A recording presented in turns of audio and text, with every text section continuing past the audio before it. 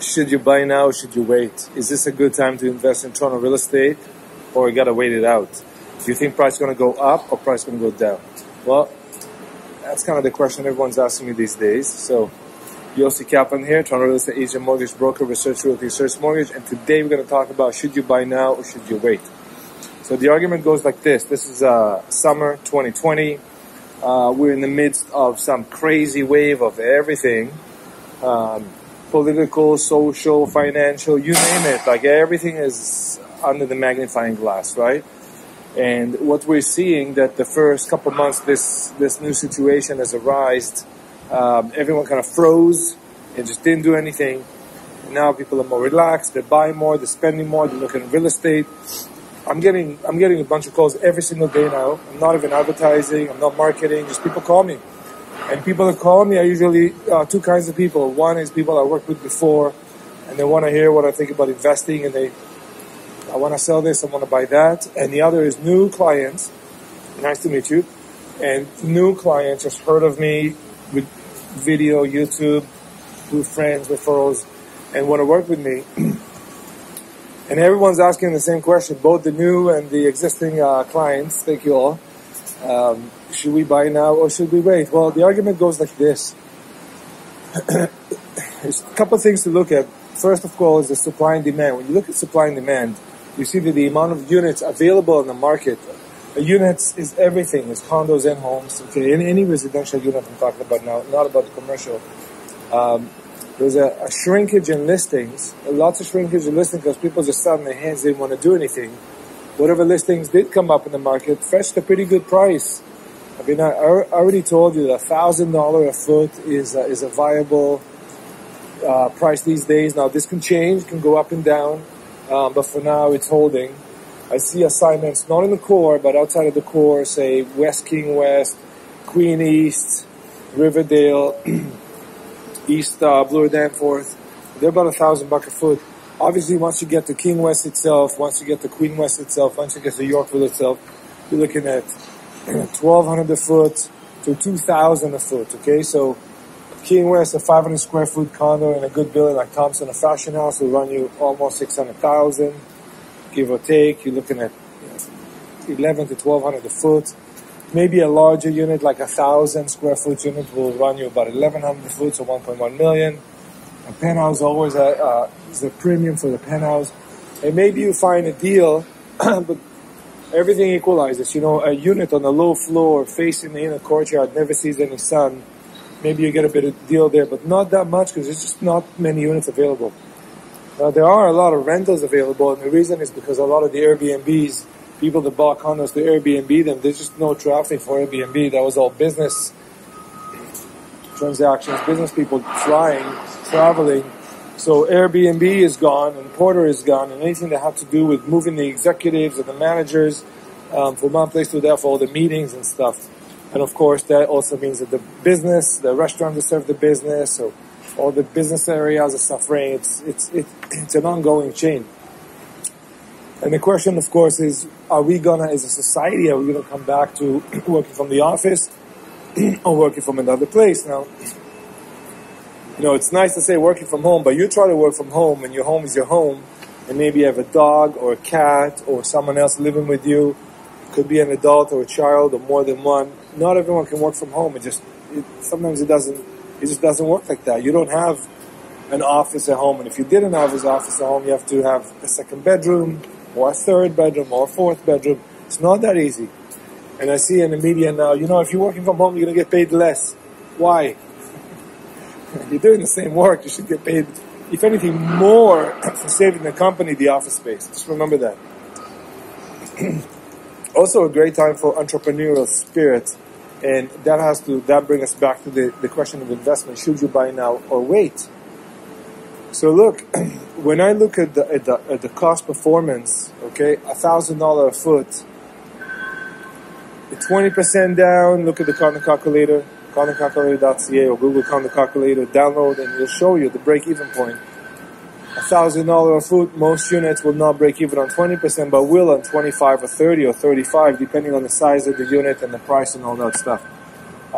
So a smaller two-bedroom is always more efficient just how it is. The math works. A smaller 2-bedroom is always more efficient because your cost to buy it is lower, so your mortgage is lower, your payments are lower, your taxes less, the condo fees are less. So if you're saving, say, $200 a month or $300 a month for a smaller 2-bedroom and a large 2-bedroom, the rent's more or less the same. So if they're paying you, say, $2,800 for the 2-bedroom, whether it's 700 square feet or 900 square feet, they're still going to pay more or less the same price, but your cost is going to be different. That's why the condo calculator is helping you to understand that. But there's two types of people buying right now. There's types of people not buying so much right now. Don't forget also that the people that used to buy all the new construction, just put the 15 or 20% down and flip it, or rent it for a couple of years and then flip it, they're not buying that much right now because there's nothing for them to buy. There are very, very few launches right now. 28 Eastern's coming. I'm going to have that this week and the next. My one seller just walked away. Somebody lost business, but it happens. Very, very few launches, and because you have very few launches, the product supply is shrinking, so there's not enough. People still want to buy, people still want to invest. There's still a huge amount of money around. People are sitting on millions and millions of billions of dollars that they haven't, they wanted to invest and they couldn't. So that money has to go somewhere. That is the reason that people are still buying. There's a store of value. They got to put that investment somewhere. If you're not going to put it somewhere, what are you going to do with it? Sit it in the bank with 1%. It doesn't make any sense. So the prices are more or less stable. If you're going to buy a unit and you find a good unit that you like at today's price, assuming we're not going to get like a crazy up and down, but more or less just stable, maybe for a year, and then it'll keep creeping up because we live in an inflationary economy. If the basics of our economy are staying, there's still 8 or 9 billion people in the world, and they're only the roof, they all need to work, they all need to do their things. We still need space for them. Now, there will be some adjustments. If indeed less companies are going to be working from the office, you may actually need bigger living spaces because, where exactly are you going to do that work? Where exactly are you going to keep your client files? Even if everything is digital and you have no paper, you still need a place to work at home, and your home right now is not set up for it. So it's nice to say go work from home, but where exactly am I going to do that? It's already packed. It's already busy. It's not convenient. It's not.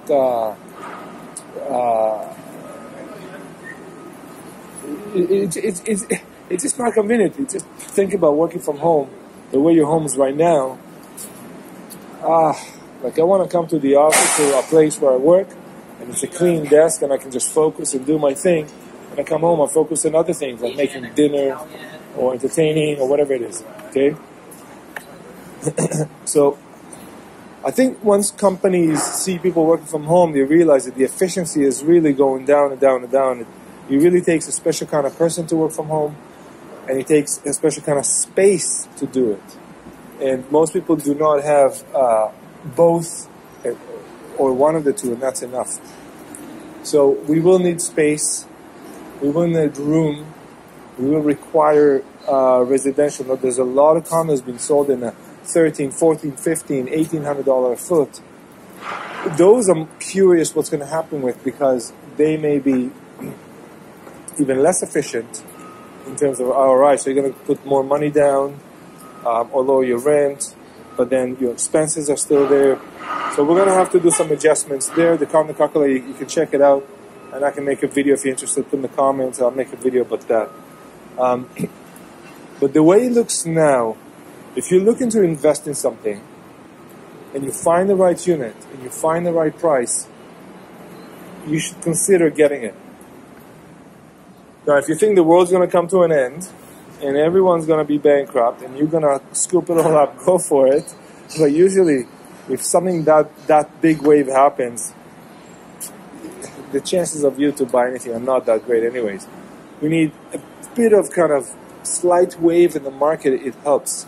It helps regenerate. If it's too deep or too high, it really marginalizes a lot of people. So in order for us to have a good, consistent market, consistent means there's a lot of trading going on. Okay, like homes are switching hands. Cars are switching. Anything. People buying and selling stuff. That's humans. They like to trade. As long as we have active trade, I think we're pretty good. I think prices are doing pretty well. A lot of the condos released 2018, 19, even 17. Developers paid a lot of money for that land.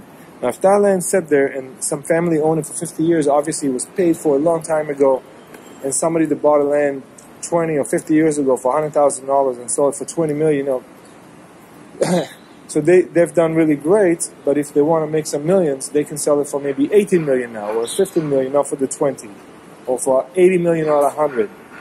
Or they can sit on it and not release the land and say, I'm just going to wait because that land, I already own it. I don't need to do anything with it. So if you're a landowner and you have a nice development site, would you release it right now?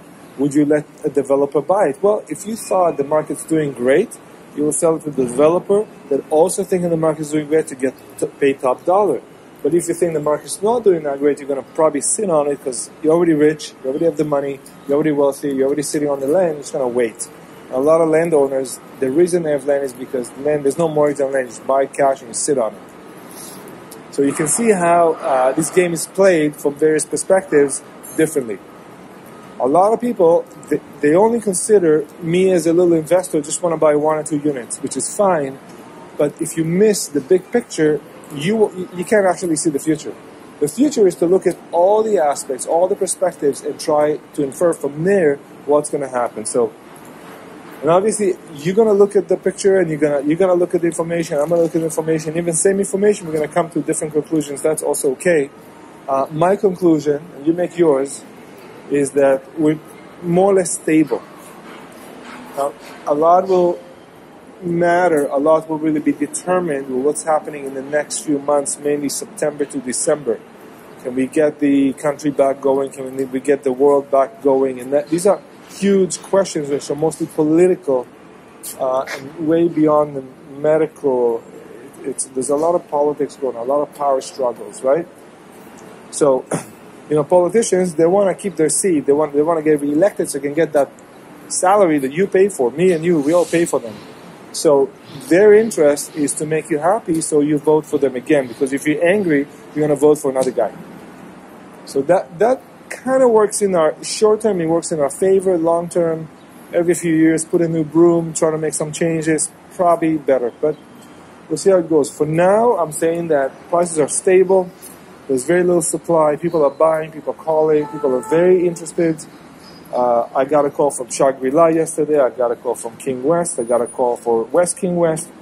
I got a call for Yorkville. I got a call for a house. It's moving. I'm good. You're good.